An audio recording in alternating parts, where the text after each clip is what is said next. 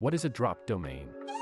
A dropped domain is a domain that has been previously registered by someone else but is no longer active. This can happen for a variety of reasons, such as the domain owner forgetting to renew it, intentionally letting it expire, or the registrar terminating the registration due to some kind of violation. When a domain is dropped, it becomes available for anyone to register.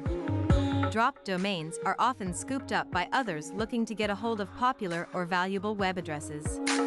Was this explanation of dropped domain helpful for you? Then like this video or write in the comments what shall be improved. Don't forget to subscribe to our channel and to check out our other explainer videos. Thank you.